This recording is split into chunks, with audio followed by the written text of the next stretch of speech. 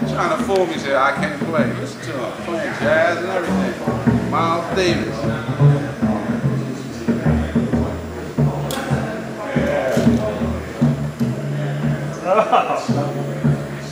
Oh, that's great. Hey, them uprights a beast though, ain't they? They're difficult. Huh? They are difficult. Yeah. They're difficult, man. Yeah, man, you got it. The cool thing about this one is this neck. If I put a Allen wrench in there and just turn it, yeah, this neck will slide right off. Yeah. Oh, sweet. And you can pack it real small. But I never take it apart because we're on a tour bus and it fits in one of the beds. Gotcha. But when I slide the neck forward, it makes the action lower. Oh, really? Okay, that's slick. That's pretty slick. That's why the action feels good. And you don't lose anything with that? I mean, you just slide it forward with action? I mean, when you lower the action, you lose some body. Okay.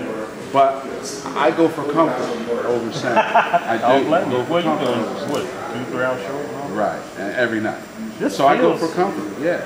I bet a lot of electric players gravitate toward this. You know, this size. Oh, yeah. You know, because it would. Yeah. It would.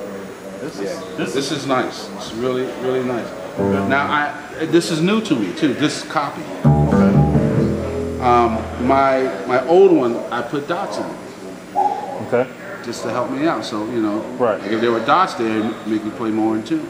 Yeah. Now, so I don't know why more people don't put dots in. Right, going from a 5/8 to like a standard size, is that 3/4? Yeah. Standard size. What are you giving up? Are you just giving up volume? Pretty much. Well, now the bigger size is a bigger volume, more volume.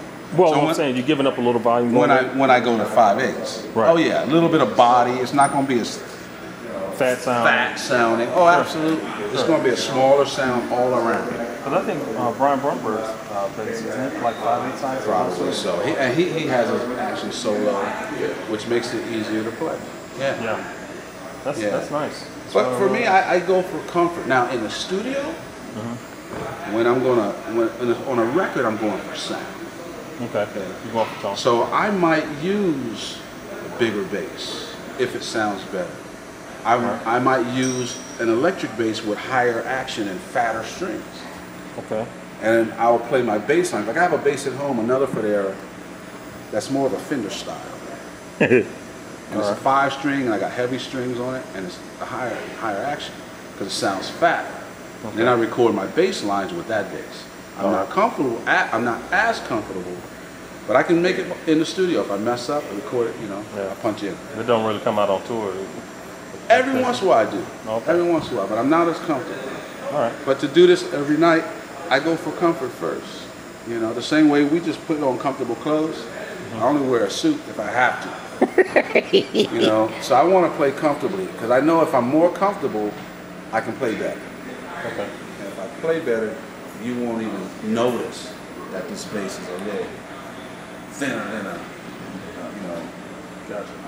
full size or a 3/4 or whatever. That's pretty good. The first time I heard that, that's pretty nice. Hey y'all, this is my favorite one right here. This is the yin yang right here, boy. Is it? Yeah, that's baby girl right there, boy. Yeah. Yeah. That's the truth, right? Oh, Vic make a talk. Yeah. I left the wireless on. Let me turn this off. Save this battery. Yeah, Vic have a coughing up blood up in her, boy. Yeah. That crowd landing up already. You. Yeah.